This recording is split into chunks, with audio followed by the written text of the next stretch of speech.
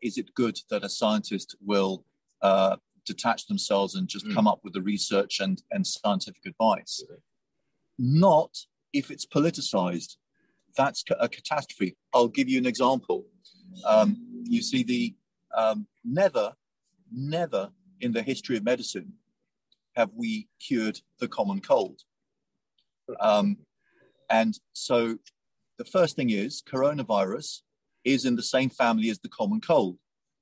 So if you have a scientist who's now being given significance when nobody would have actually even looked at them sideways before, who's now talking about this new disease and how to control it and how difficult it is, and therefore what measures we need to take, they'll quite happily gas on about the unpredictability, how many times it will mutate, how impossible it is to actually control. So what measures are possible would have to be absolutely draconian. So we have to be locked in our own bedrooms wearing masks indoors. They'll quite happily gas on about that if they're given any significance. But the point is, it's irrelevant because you're dealing with something with a mortality less than influenza in those who are under 70 and healthy. Yeah, so but it's not... If you started the global narrative by saying, oh, here's an illness, which, yes, it will kill people, but it's more, so does colds, so does walking across the road. And if you have a mortality less than influenza in the healthy under 70, are you prepared to destroy life as we know it and cause innumerable deaths from not going to hospital, from stress, from loss of work and livelihood? People will just laugh at you. Yeah, I'm not disputing any of that. What I'm looking to say is, I mean, you say they are irrelevant. Actually, they're not. They become irrelevant if the majority listen to them, which doesn't make it right. Because if the majority listen to them, they become relevant. But the thing is, just because the consensus agree on one thing doesn't make it right if science is telling you something else. The consensus doesn't make it true. If the world believed, or 90% of the world believed that the world was flat, it makes people who are saying that relevant at that point in time. It doesn't make it right if someone proves otherwise. But it seems that because of the media, because of the narrative, because of everything that's been said there, people are going with the consensus. Hence the reason that wokeism, for example, is so apparent now, because the consensus, particularly of I don't know what generation, you'd have probably used the baseline as to when that started, are believing something which, for some of us in our, in over the 40s category, probably find quite bizarre way of thinking. I'll also give you an example on the pressures. I mean, last year I was interviewed by a minor radio channel and about corona and what I thought of it and what the government were doing. And the interviewer said, can you be a little bit more controversial? and I said, I'm really sorry, but I can only say it as I see it. But that's me. Okay, I don't care whether I get interviewed again or not. But there are plenty of people, and don't forget, what you need to understand is people get paid for a lot of these interviews too. And there'll be plenty of people be quite happy to sing for their supper, just as in court, expert witnesses employed by both sides will come up with polar opposite opinions. And then you have to figure out who's the crooked guy massaging their opinion to suit their the person commissioning the report. Actually, it's interesting you say that, because something did come up earlier in the week about Fox News. About Fox News, because the thing is, because something that seems to keep on coming up is people are willing to compromise their principles and follow the trend if it actually benefits them. So it's about self-interest.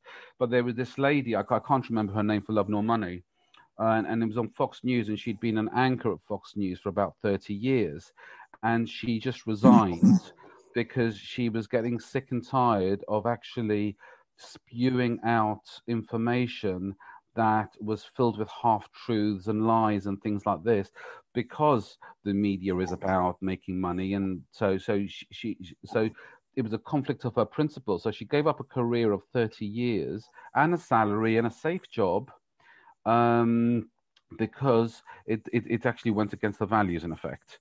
Presumably she had earned enough by then. Sorry, she probably had earned enough by then. But the fact that she actually decided to do it, and maybe it's that stage in her career, wants to spend time with kids. There could have been a number of reasons why she did it. But it would be good. Well, her vested interest. No, that's the point. But I do take your point that she did come out with it, which credit to her, I guess. Yeah, but you could also argue that, going back to your previous point about, what is seen or what is the narrative is what is said. Before, when we didn't have social media, we had newspapers. And I remember back in the day when we only had newspapers, and I would hear my parents saying, well, look, it's written in the newspaper. It's printed, so it must be true. And I think that scares me. The news media, Fox News and all the big media outlets have always created their own news, or at the very least, going back 30, 40 years ago, created their own angle on the news that they decided was supposed to be newsworthy in that moment. There is a TED Talk. And now it's completely created. They create their own news. There's a TED Talk on exactly this, on journalism and news. Yeah. And the lecturer showed a global map. And basically, it showed that 97% of what was being reported on did not relate to what was actually going on in the world. We've had this discussion probably a couple of years ago in terms of what the media pushing out there, because when there were newspapers, people actually had time to do the research and be able to come up with some sort of accuracy, even though they probably use the power of the pen. But because social media and everything, and everything's coming up, and news is like last 24 hours, people don't have the time to do the research these days, so they put it out there, which is if you think about what social media is doing and how it's influencing people and what news that they're actually putting out there. It's if you look at what the US elections, it actually influenced that. Now, we actually had that in the UK in the past, because was it Rupert Murdoch? Yes. The media magnate. I mean, basically, he influenced what the general election was in the UK. When Tony Blair got in, I think the newspapers like The Sun, which had the highest readership in the UK, flipped onto that side. Andy, you're mentioning accuracy. I would go just beyond that word, context. When I remember, I mentioned this on a couple of podcasts ago, when I came from the Czech Republic and I started to watch BBC News for the first time in 5 years, and they were starting to report on the coronavirus, the first question I asked was, okay, how do these amount of coronavirus deaths relate to other illnesses? How, in terms of how are they defined? So how the coronavirus deaths defined? Is it purely on coronavirus, or is it you've just had it and you may have had it when you went to hospital? For example, where's the rounded, non-one-dimensional argument? There is none. It's a one-sentence soundbite that is out there because it's trending. It goes, as you said, it disappears in 24 hours and something else replaces it. And all we do is hammer the same point home, but it's the one who shouts the loudest is the one that's heard. But then there's too big to fail. See, that's the other. I mean, look, here's the thing. I mean, most people know my feelings about the BBC right now. As I say, if I didn't actually have to, I find it very hard to stomach that I'm paying a TV license, which ultimately funds a narrative that I'm not necessarily agreeing with, because the thing is, they are very selective on what they actually put out, and I find the BBC very left wing in that respect.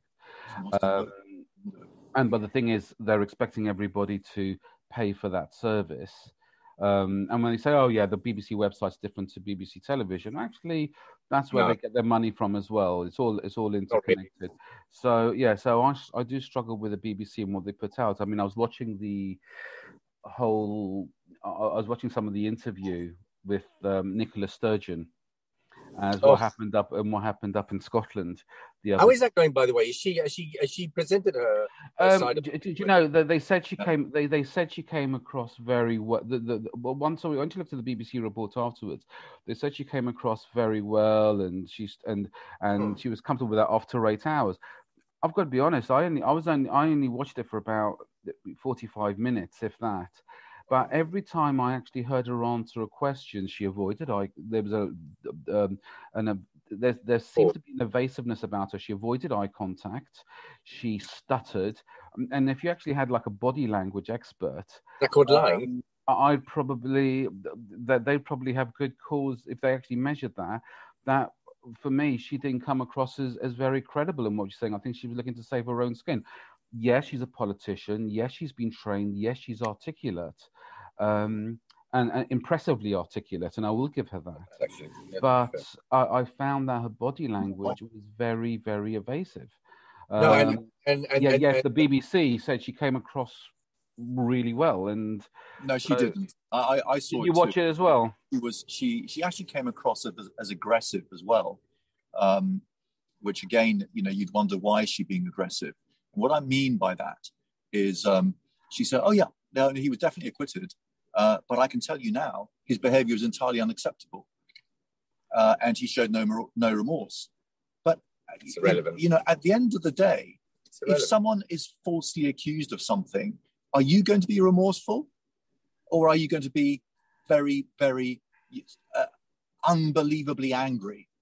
Anger trumps remorse any day of the week. I hope her husband helped her, because he happens to be what position is he in the Scottish government? Oh, the CEO.